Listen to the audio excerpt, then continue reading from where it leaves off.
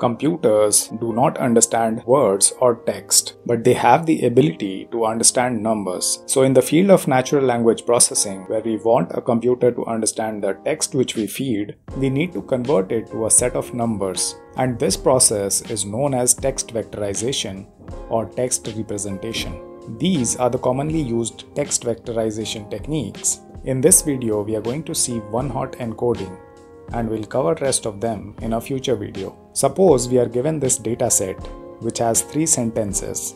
It can be even 1 sentence or even a million sentences. The process will remain same. So we take all the 3 sentences and then put them in one bag. This bag is known as the corpus. It contains all the words that are present in the dataset. Now from the corpus, we take all the unique words and discard the rest. This is known as the vocabulary. So there were total 13 words in my dataset, but only 7 in the vocabulary.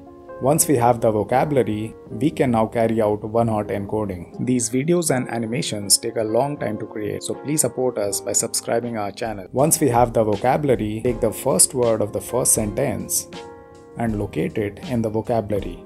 The place where bond is present, we write 1, and at other places we write 0. This is the 7-digit number which will be used to represent the word bond. Congratulations!